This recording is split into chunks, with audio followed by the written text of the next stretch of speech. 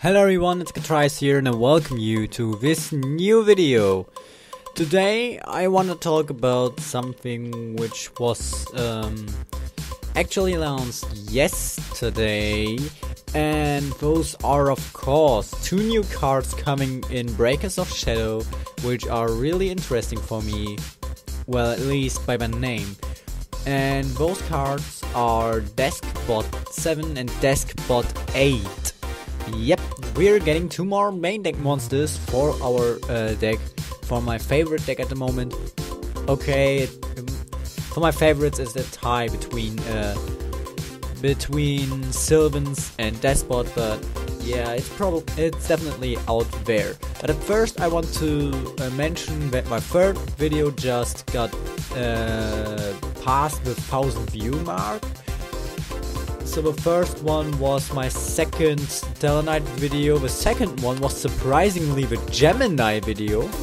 I didn't expect it at all, just saying. And my third video is of course my Deskbot deck showcase. So 3 deck showcases surpassed the 1,000, which makes me real happy.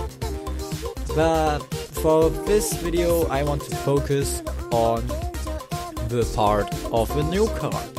The two new Despots, Despot 7 and Despot 8. Of course, both having their names as their levels. Both are machine type, both are earth, both have 500 attack and 500 defense, and both are pendulum effect monsters.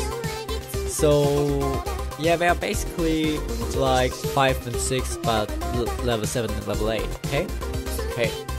7 has a pendulum scale 10, at least probably, because I don't think it's official yet, and 8 has the pendulum scale of 1. Alright, both have just one pendulum effect. You cannot pendulum summon monsters except Deskbot monsters. This effect cannot be negated. This is everything they have for pendulum effect, and yeah. Their monster effects are, the first one is the same again. This card gains 580k for each Despot card in your graveyard. I won't comment on that yet. The second effect of Despot 7 is other Despot monsters you control cannot be targeted by an attack.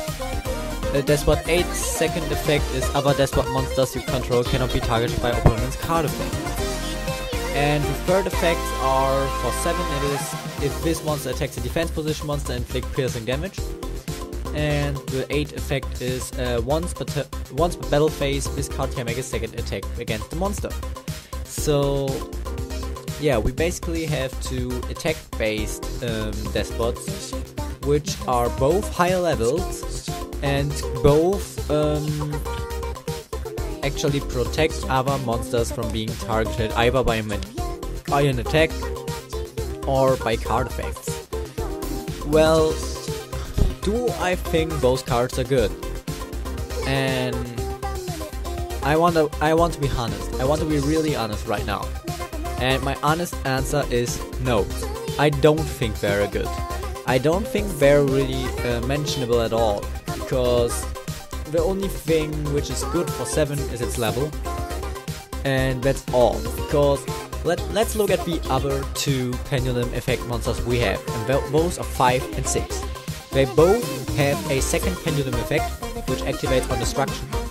They both have an on summon effect, and they both gain 580k for each Despot in our extra deck. The attack 80k gain is bad for both, because we won't have Despots in the extra deck that often, and we also won't have Despots in our graveyard so much, because we want to end our duels fast. The thing is that Despot 5 and Despot 6 at least give us some utility into the deck, which is pretty good. Despot 7 and Despot 8 are purely there for those protection reasons and for their battle effects, and I don't like that at all, because I rather have 1-1, 1-3, 1-2 and whatever, 2 other Despots, than 1-7 and 1-3, because 7 and 8 doesn't synergize at all with the other Despot monsters in terms of playing style. They just protect. I know protecting can be strong, but the greatest critic point I have is on Despot 8, that it just protects from targeting opponent's card effects. So the strongest card against such OTK decks as Despot, its two strongest cards, Torrential Tribute and Mirror Force, aren't covered. Those cards really end our legacy for the whole duel, or at least one turn, if we can't build up again. Those two cards can just do whatever way they want, because Despot 8 just protects from targeting effects. And if we go for our OTK, we don't even need that effect as much, and we don't need the target for an attack effect either. If we go for the real duel, for the OTK. If we're going for a control bit, we'll most likely want to have a Cyber Dragon Infinity out, which isn't possible with 7 and 8 in any ways. We need 5, we need 4, and we need 1 or 2 to summon more. And that's literally everything we need to play our game. 7 and 8 kind of feel out of place, at least in theory. I will not test them at all. I will just play Despot 7 once. But not for its effect or something, but for its level. Because with Despot 3 and Genex Ally Birdman, we have a 2-card Jet.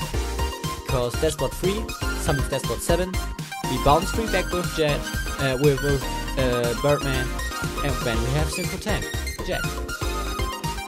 That is actually the only reason I see to play Despot 7. And I see no reason in playing Despot 8 except if we would run a Star Eater, but I wouldn't recommend doing that because my extra deck is really clogged right now and I don't know what to take out for it, because every single card can be needed.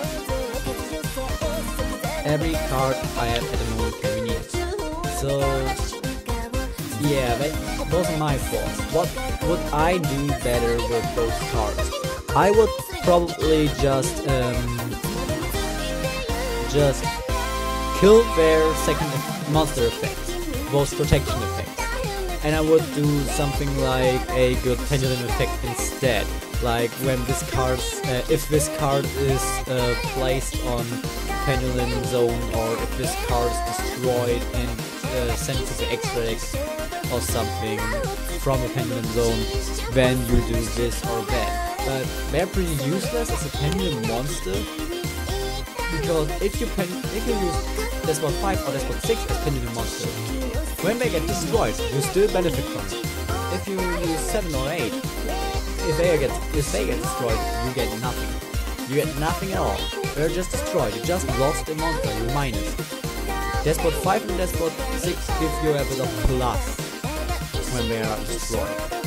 Not much plus, but they can Despot 5 can result in a real +1 instantly, and 6 makes an equalization. They make ±0 with its effect, because our card gets destroyed and we get another. 5 can special summon 2 from a graveyard so we can get a charge. 7 and 8 are just out of place, they don't synergize at all, and I think that is pretty sad, because I was looking forward to how Despot 7 and Despot 8 would be, and I thought they would do something interesting, like, well, I don't actually know, like summoning 580k monsters from the deck based on whatever. I'm not too sure how I would do it, but I wouldn't do it like they have done it. And at least if I want a protect effect, I would really say cannot be destroyed by card effects. Other Despot monsters you control cannot be destroyed by card effects. So they can still be targeted and such and negated and everything, but they at least cannot be destroyed by Mirror Force or Torrential Tribute, because those cards are the real evildoers against Despots, not those targeting cards. At least not how I experience it, and I play Despot for a really long time now. Well, I hope this little video helped you, and I hope you're not too angry with me, because Maybe you think those cards are good, but I really don't think so. I really don't think those cards are really worth the wait. I will really just play 7 for its level, and nothing more, nothing less. Alright, this was everything I wanted to mention right now. This was AkaTrios, and yeah, I hope you enjoyed and stuff. And we see you next week actually, because I have prepared another quick shot for next week Thursday. So stay tuned and look forward for that video, and stay Raven.